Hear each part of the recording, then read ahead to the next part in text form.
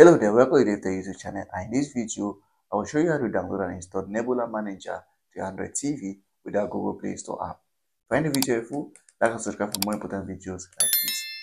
So I'm going to install the application without the Google Play Store, but I'm going to use my browser. So this is easy, it works on any browser. So go over to your browser and on the search box, you're going to type in the name of the application, which is a Nebula Manager. I'm not going to take a lot of time typing in the name of the application since I already have it in my result page here.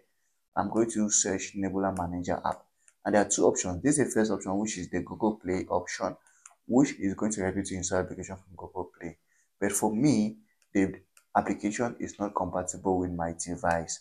The version of the application is not compatible with my device, so I cannot install it from the web version of Google Play. If that option works for you, good, go ahead and install without any issues. You can go ahead and use the application. But if it doesn't work for you, you can use a third-party site like this. You can install this application from apptoy.com, which is this. Just go over here and you can click install.